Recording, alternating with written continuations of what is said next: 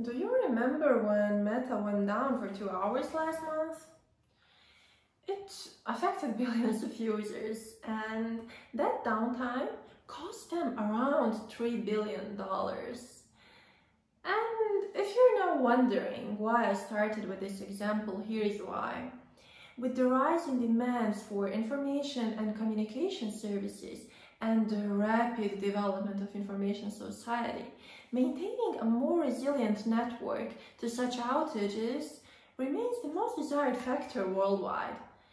The example that I provided at the beginning was about the financial impact. But what if that outage affected an e-health system? Would the cost still be measured in dollars alone? Or would it extend to potential risks to human lives?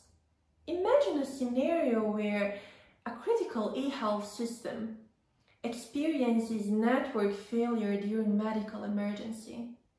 The consequences could be severe, underscoring the urgent need for fault-tolerant routing and high network availability.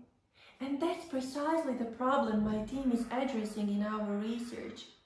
We are focusing on IP fault-tolerant routing, specifically exploring first hop redundancy protocols that are designed to overcome such issues like default gateway router limitations, ensuring fault-tolerant routing and network redundancy.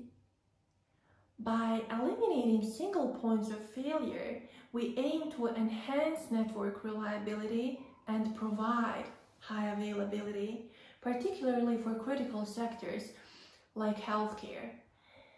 By improving fault tolerance and network performance, we are not just preventing financial losses, we are potentially saving lives in situations where network downtime can have life-threatening consequences.